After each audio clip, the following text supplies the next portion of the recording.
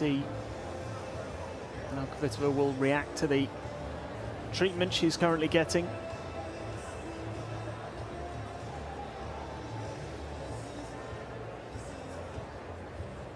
Garcia just trying to stay focused. And Caroline has had that strapping on her left thigh all of this week, as a lot of the players have.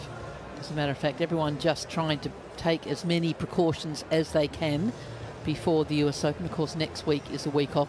Garcia is actually still entered in the event next week, She's which due to play Lyudmila Samsonova, which, you know, you think after playing so many matches this week, there's going to be some wear and tear. It's hard to imagine that she'll actually be able to play that event. Yeah, what you don't want to do, of course, is to go into a major championship already tired, because over a 2-week period you've got 7 matches. Not too sure if Caroline's going to be playing doubles or not at the US Open, but you want to be reasonably fresh with some matches under your belt, which is why, you know, Toronto and San Jose and Cincinnati, they're all important events on the WTA Tour calendar.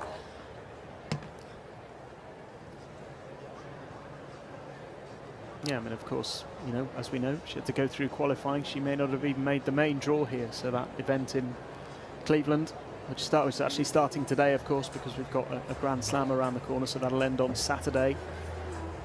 So just from a practical point of view, it might not be possible for Caroline Garcia to play it anyway, given that she's playing the final here in Ohio today. But I'm sure she's not really thinking about that at the moment. She's just thinking about winning this second set.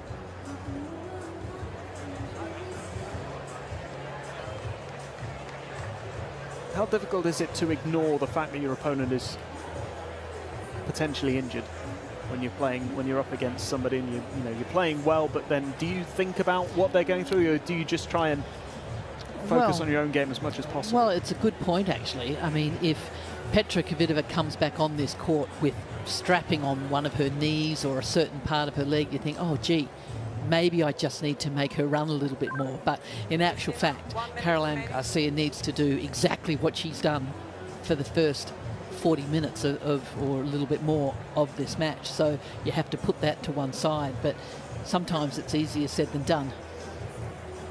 Yeah, I think we saw a little bit, I mean, it's a slightly different situation, but yesterday after the first rain delay and they came back out 1-1 in the second set, Garcia was playing Sabalenka. Felt like she approached the match a little differently, and she was just a little bit passive, a little bit almost as if she was just playing it a bit safe.